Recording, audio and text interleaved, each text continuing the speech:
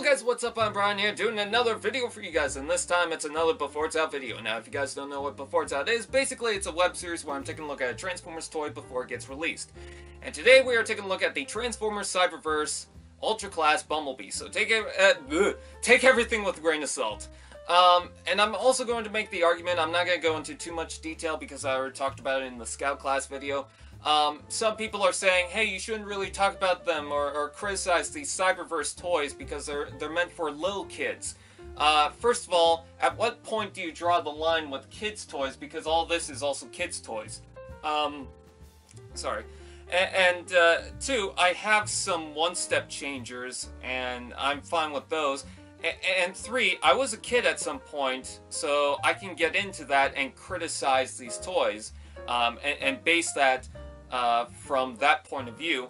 And I just want to share my opinion on some Transformers toys. You know, I don't think that's a problem. If you like them and you want to buy your kid a toy, that's fine. But I am going to share my opinion on these.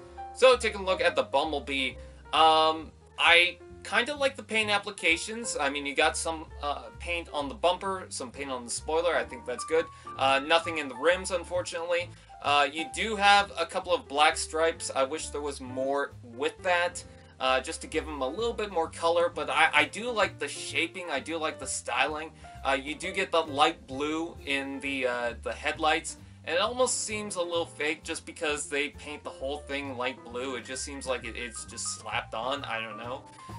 It's always weird to me with the light blue. I don't know. There's something with that just looks like it's globbed on. I can't be the only one who thinks that. It just looks like paint that's been bubbled up.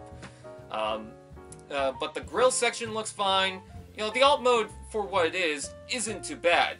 Apparently there's a gimmick. I guess you do something with the spoiler. That's my guess. I didn't really read the description. I guess I should have. But there is a gimmick, I believe, where you can release these missile launchers from the back. And the missile launchers just look like these white and green things. They're nothing really too much. I don't know. They're just not my thing. And then taking a look at the robot mode, you know what it reminds me of is Transformers Cyberverse Hotshot, but if they didn't put as much effort into it. I kinda like the shaping. I like the general look of him for the most part. I don't like the feet, just because they just look like flat pieces of plastic. I don't know. It just looks like someone took a rolling pin to the legs. And then he's got a giant backpack. Now, if they were to reverse it like the Hotshot figure, I think, oh, cool, that's a reference to Hotshot. I like that they're doing that, but no, they decided not to, and I just think it doesn't look good because it looks like a giant cape. I don't know, it doesn't look good.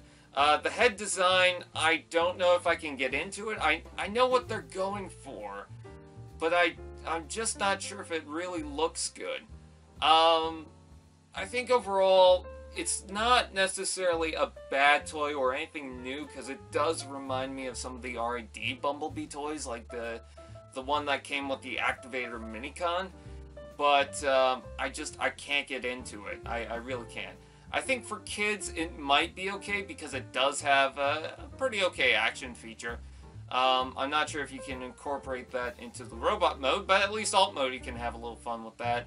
But just overall, I can't get into it personally. So with that said, I thank you guys for watching. What is your opinion? Please comment below. I want to hear. With that out of the way, I thank you guys for watching. Please like, comment, share, subscribe, and all those fun dudettes, and I'll see you guys next time.